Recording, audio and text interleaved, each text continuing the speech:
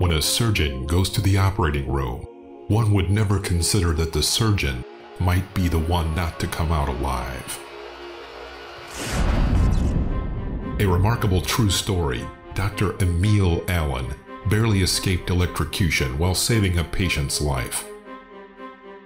While on the other side of his near-death experience, he heard a voice clearly say to him, "I'm not ready for you yet. You have more work to do."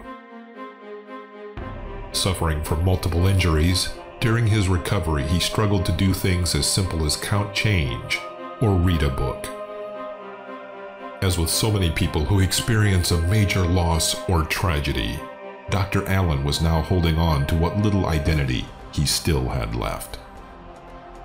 Little did he know that this pivotal moment would be the beginning of his journey of self-discovery and provide answers to the questions most people spend an entire lifetime asking. Is that it?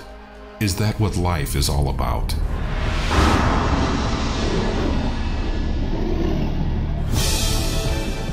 Most people never fulfill their dreams because they are paralyzed by fear of the unknown and allow opportunities to pass them by. Dr. Allen calls this fear the tiger. He learned to face the tiger head-on and embrace it, empowering him to levels of awareness he never knew existed. Dr. Allen now graciously shares his gifts with you in Eaten by the Tiger, Surrendering to an Empowered Life.